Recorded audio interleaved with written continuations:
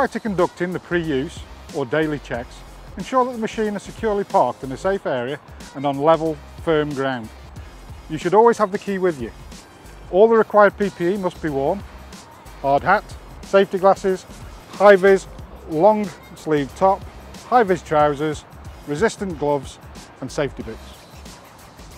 Before starting your shift, make sure that you conduct a thorough walk around of your machine. Check any moving parts and connections are secure.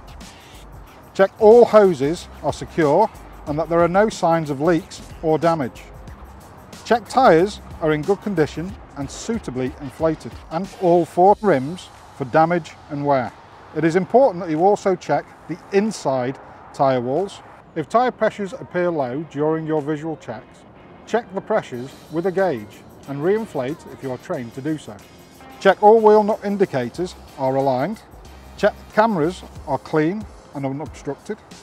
Check mirrors are in good condition and not damaged.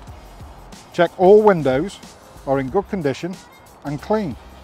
Check the cab and protective structures, that's the ROPs and FOPs, for damage.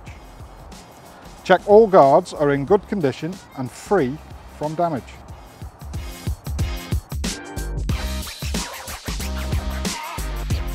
For these checks, ensure the engine is switched off and has cooled down. Remember, hot components can cause burns. Open the engine access bay on the right of the machine. Check the radiators for dirt and, if necessary, ensure they are cleaned in order to avoid damage to the engine. Check the coolant level is visible in the sight glass. If the coolant level is low, coolant must be added. Use caution when removing the radiator cap.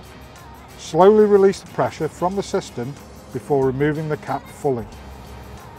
Once the system is topped up, fully secure the cap again. Check the air breather element by squeezing the rubber grommet at the bottom of the air filter to ensure that no excess debris comes out of it. Also check the insulating mats in the engine compartment for any signs of damage. Check the engine oil level by removing the dipstick and wiping off any excess oil with a clean cloth. Reinstate the dipstick. Remove the dipstick again and check the oil level is between the minimum and maximum marks. You must drain water from the fuel system. Where there is a possibility of fluid being spilt or leaking, ensure that suitable containment equipment is in place to minimise any possible contamination of the ground or the environment. To do this, open the drain valve at the bottom of the fuel filter. Drain the water into a suitable container. Once fuel appears instead of water, close the drain valve. All excess fluids and any cloths or rags used must be disposed of safely and in accordance with site rules. Check that the brake fluid level in the reservoir is at the level indicated. If the brake fluid level is below the level indicator, hydraulic oil must be added. To check the hydraulic oil level, the machine needs to be parked on level ground with the engine switched off. Release the pressure from the hydraulic system and isolate the machine. Check the sight glass at the left of the machine. The oil level must be in the middle of the sight glass. If the hydraulic level is too low, this must be recorded and reported as it will require topping up. Check the steps and handrails are secure, free from debris, and check any signs of damage. Always use 3 points of contact when mounting or dismounting a machine, and always face the machine when doing so.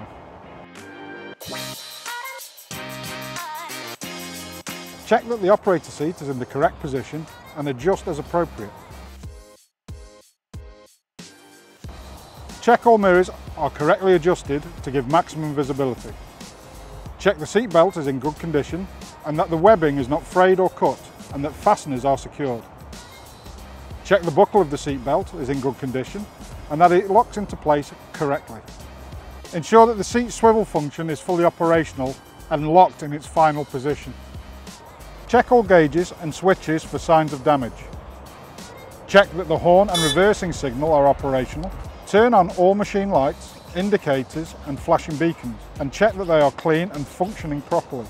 With the engine started, check for any faulty gauges.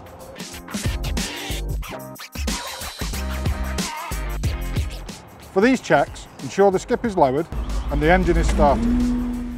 check the parking brake function, apply the parking brake.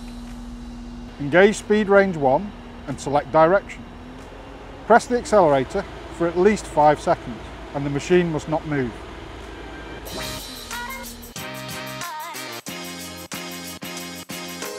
To check the foot brake function, press the foot brake firmly. Release the parking brake. Engage speed range 1 and select direction. Press the accelerator for at least 5 seconds. The brake pedal must not give way and the machine must not move. To check the drive and steering, ensuring that it is safe to do so, move the machine forward slowly and steer in both directions. Bring the machine to a safe and controlled stop. Apply the parking brake and place the machine into neutral. Ensure that it is safe to do so, and with the parking brake applied and the machine in neutral, slowly raise the skip fully. Rotate both left and right if a swivel skip is fitted. While the skip is fully raised, check the hydraulic ram and rod for any signs of wear or damage from the cab.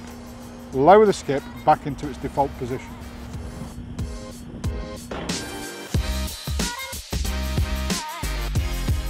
Before conducting weekly checks, ensure the skip is in the raised position with the safety bar engaged.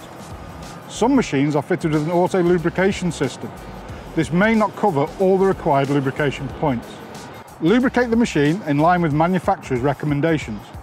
Visually check the axle mountings for tightness. Check access and egress points from the machine to ensure they are free from obstructions or damage. Any defects should be recorded and reported immediately. Always refer to the operator manual if you're in need of further clarification. This is located in the cab. If you are still in doubt or have any safety concerns, stop what you are doing immediately.